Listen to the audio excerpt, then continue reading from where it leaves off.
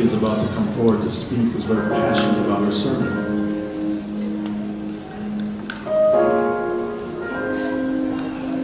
Passionate to the point that you can't control her emotions.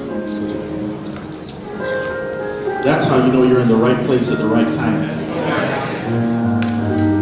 Somebody's about to say something to you about what God has done for them, and it's going to come from the heart. Too often, you have preachers that get up and preach to congregations that preach empty sermons. Yes, yes, yes. Because they don't believe what even they are saying.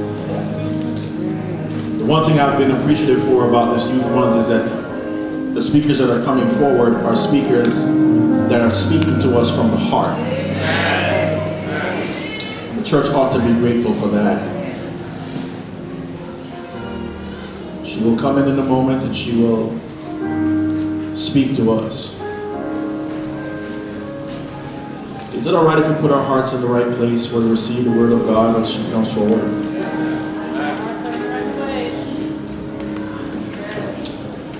Let's bow our heads and talk to the Lord at this point in time so we know we're ready to receive what He's about to impart.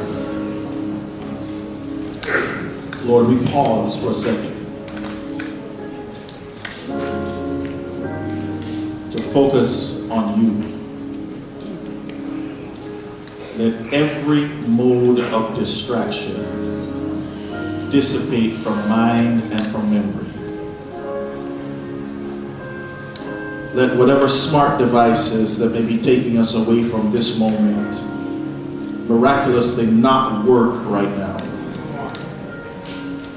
May the person who's sitting beside us, behind us, in front of us, who's doing nothing but keeping us away from paying attention, be still and know that there is a God in this place.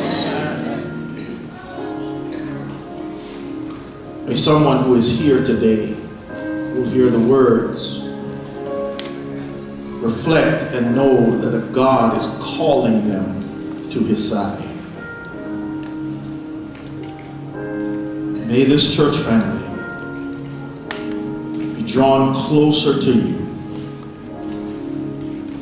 because You are worthy to be praised. We give You all the honor, the glory. Speak to our hearts now. In Jesus' name we pray. Okay. Surprise.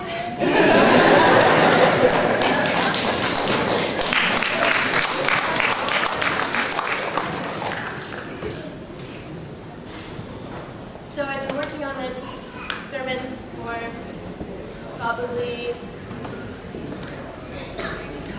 2 months now. I got baptized a year ago, and ever since then, God always told me that I was going to be up here one day. And so I think it was a few months ago, Pastor Jacques had approached me and asked me if I was going to preach, and I was like, okay, I'm so ready. And then it didn't happen, and I was like, okay, so maybe it's not my time. It's totally good. And we were setting up our planning for Youth Month, and we were supposed to have 3 speakers, and then one of them couldn't show up. And Pastor Jacques asked me again, and I said, I already knew that God was going to ask me to do this, so I'm doing it 100%. I just wanted to be the mystery speaker because I know that a lot of people are really interested in what the speaker's going to say, especially if it's someone who's never preached before, or someone who doesn't look like your typical church person, or someone who's really young and likes to do things crazy. So that was my request. And as the days got closer and closer to preaching, people were starting to wonder. So Jeanette, thankfully, decided my decoy, and she got hounded by a lot of people. So oh, there she is. I'm really appreciative that she took all the heat off of me, because this morning I was a bundle of nerves. And I kind of had a little freak out right before. Freaked out before, but not because I was nervous, and not because I felt like I couldn't do it, but just because it's a lot of emotion. Being picked by God to stand in front of a lot of people is one of the most rewarding things in the entire world. So, me crying is not because I'm nervous, but because I'm just so happy to be up here. Okay, now I'm going to start my sermon. So the title of my sermon is "The Struggle's Worth It." In 8 days, on August 25th, a year ago today, I gave my life to God. I made a public declaration that I was going to make the greatest attempt to have people see Him through me. I didn't quite understand how much of a struggle it was going to be, and still is. It's probably been one of the hardest things to go through. And as terrifying as that sounds, I wouldn't change a thing about my experience. And when I decided to give I wouldn't change a thing about my experience, because when I decided to give my life to God, ever since that day, it has always been worth it. Amen. So my biblical reference is the book of Esther. I'll be analyzing that throughout the whole sermon, but right now I would like everyone to turn to Esther chapter 6, verses 1 and 3.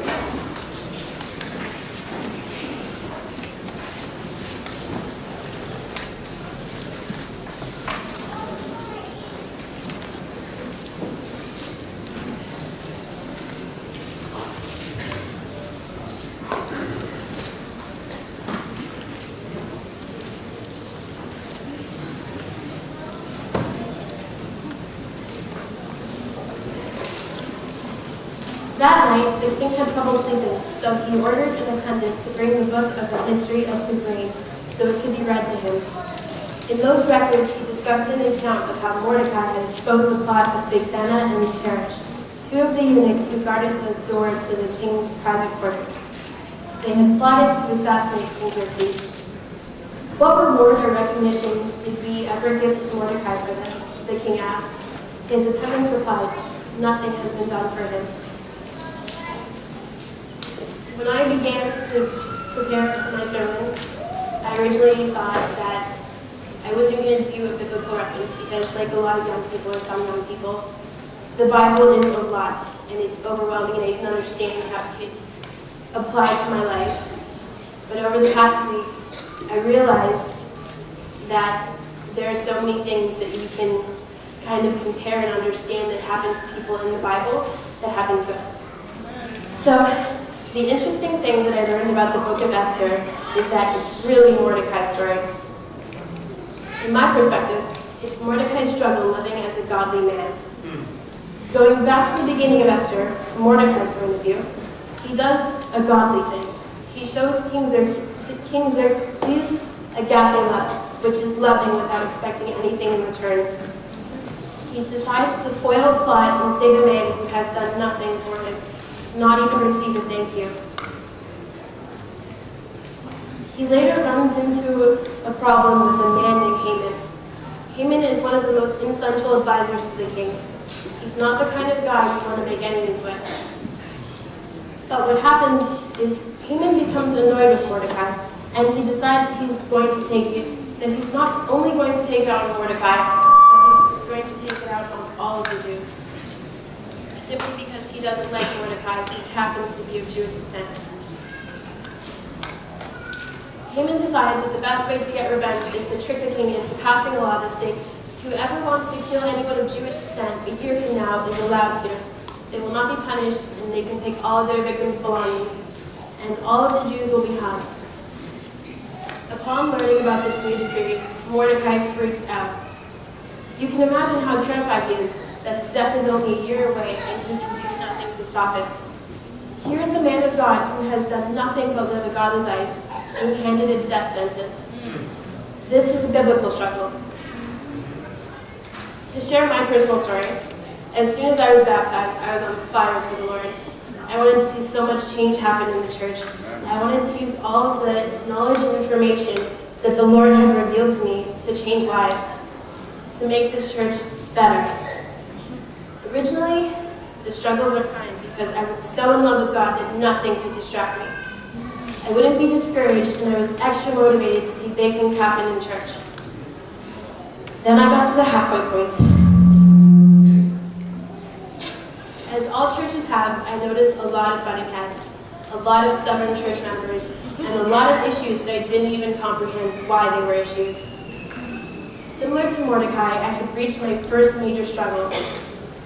I reached a point where I often found myself asking God, if all I want to do is bring you glory, why aren't you moving mountains and breaking down walls?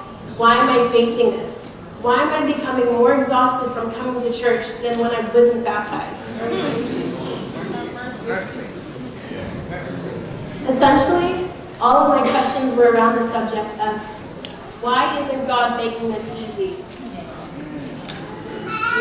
I wanted to go back to my old ways of separating myself from the church.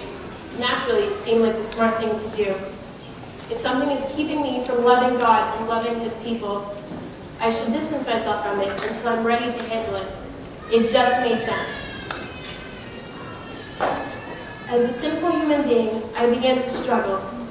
As humans, we're always struggling. There are many conflicts that go on internally.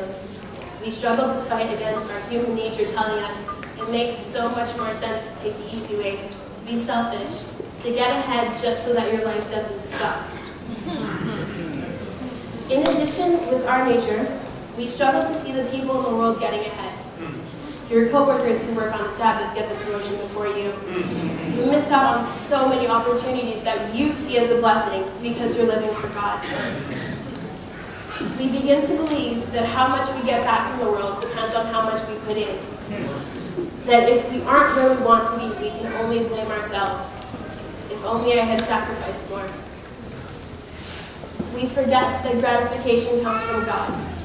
God still wants us to work hard for the things we receive, but He doesn't want us to sacrifice the rules that have been put in place, such as love one another and honor the Sabbath day. Amen. God wants us to seek the kingdom of God above all else and live righteously, and He will give you everything you need. Amen. That scripture is taken from Matthew chapter 6, verse 33. Amen. In that one verse, God tells us exactly what we need to do. He doesn't say, get some of the things you need, and then seek the kingdom of God, and then He'll give you everything else. He simply says, all you need to do is live righteously and according to His will, and He will give you everything you need and more. Amen. In the book of Esther, the struggle becomes worth it for Mordecai in chapter 6, verses 1 to 3.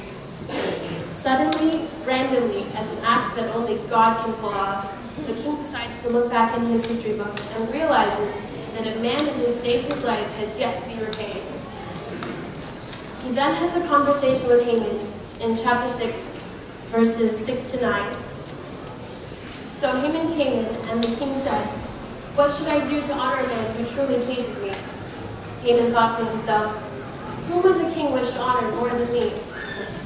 So he replied, if the king wishes to honor someone, he should bring out one of the king's own royal robes, as well as a horse that the king himself has ridden, one with the royal emblem on its head.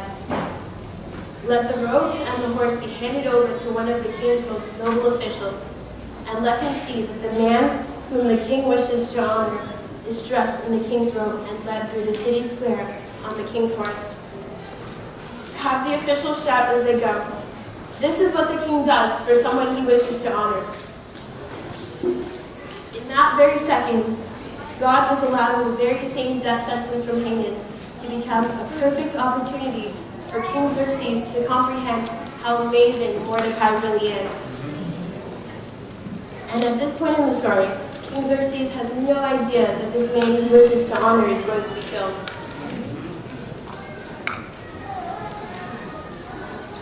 For no one had told the king about the plan. Esther didn't tell him yet, and Mordecai hadn't told him yet.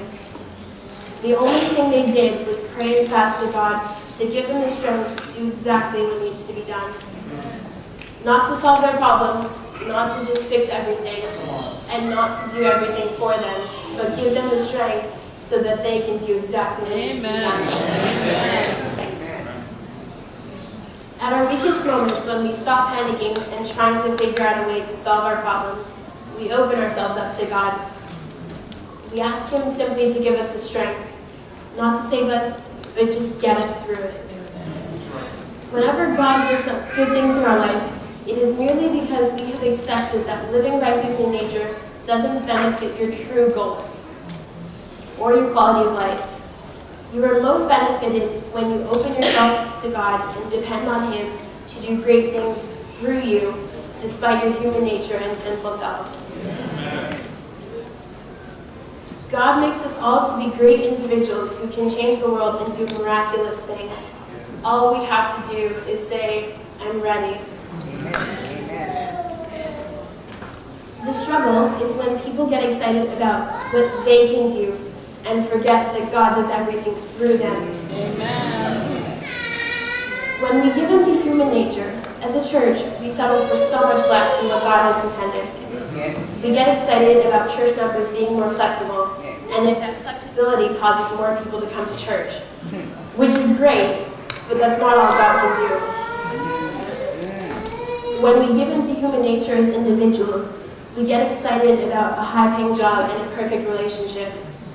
We forget that God created the perfect marriage and a more rewarding job. Yes. Yes. Amen. When we allow God to work through us, not for us, the blinders are taken off and we see the whole world for what it could be. And it excites us because that is only the beginning of the struggle being worth it.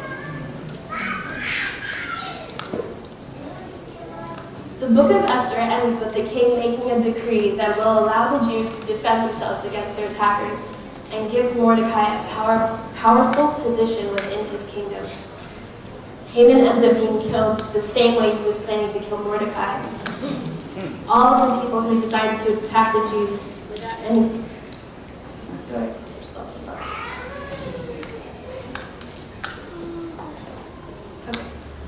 All of the people who decided to attack the Jews without any casualties, and a good portion of the people who were planning to kill the Jews were scared off because they understood how much respect the king had for Mordecai, which made him and his people appear untouchable. When God shows your enemies how powerful you become by living in faith, not only does He protect you from weapons and physical attacks, but the enemy also realizes how untouchable you are. Amen. Which is really God acting through you because God is untouchable. Amen. My struggle is worth it because if you had asked me a year ago today to stand in front of the congregation and preach, I would have told you you were crazy.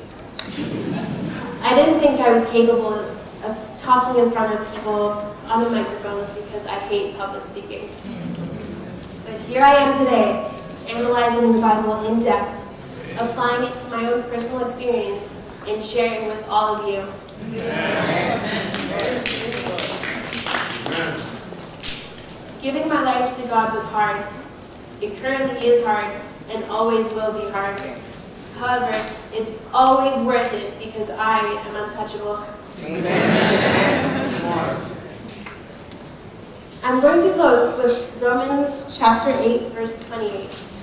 And then I'm going to make an appeal, which surprised me because I spoke with Pastor Nichols this week and said I can't do an appeal. I can hardly do the sermon, so I'm just going to sit down when I'm done and you can take over.